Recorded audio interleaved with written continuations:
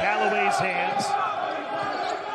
Big Five, the 8 seed, taking on the top seed and defending TBT champ Blue Collar U. Shot for 3 goes in. Of course, representing the 5 major Philadelphia Division I schools in that city. Shot for 2 goes down by Ramon Galloway.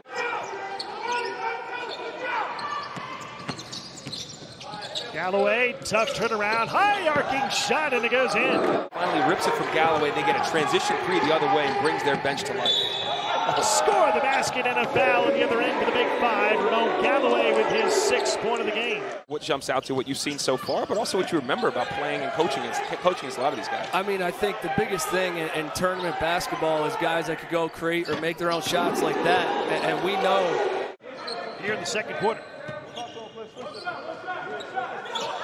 A steal by Galloway, racing down the floor against Clark, lays it up, no, he misses it.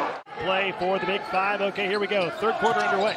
Just one thing with 3 fouls for Gilbert too, Brock, which is critical. He gets 6 though in TBT as Galloway hits another step back. Here's Galloway, catch and shoot 3, good again!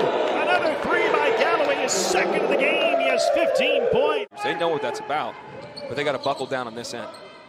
Galloway a deep 3, bucket! Oh my goodness!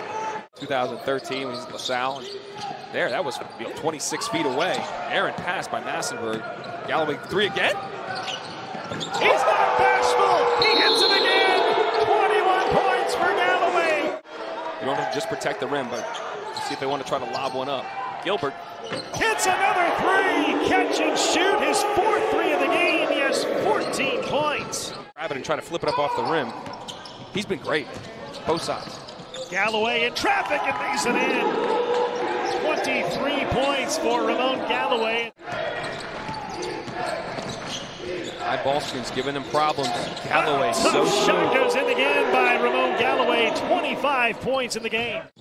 6 to shoot. Galloway fell down, gets back up. 2 to shoot. Has to beat the shot clock buzzer, and he does, and he makes the shot.